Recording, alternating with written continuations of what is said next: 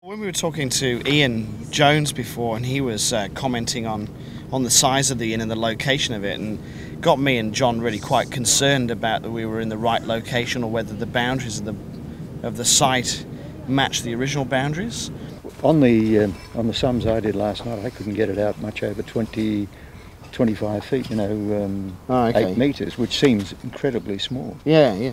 John, you know we can't seem to suss out where the building outline is of the original Anne Jones Inn. Well, Ian suggested, he did some sums yesterday, and scaling off, say, the size of the doorway and extrapolating that across, that the building's a lot smaller than we automatically assumed.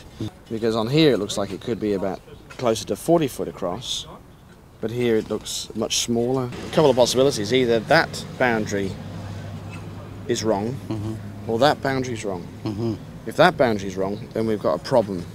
We could be looking for a smaller building, and we could also be looking in the wrong place.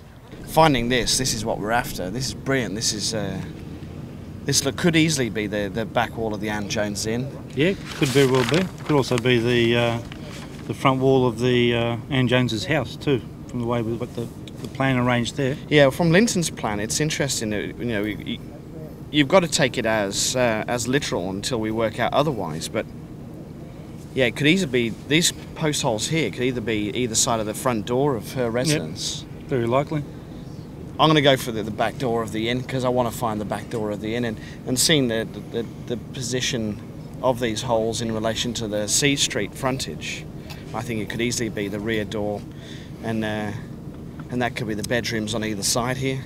It's given us a fixed position, and from these we can then work out exactly where we're going in the future, and we don't really need to find the chimneys now to work out the orientation of the site. No. We've got it with these two post holes, and so this is like a totally crucial piece of evidence.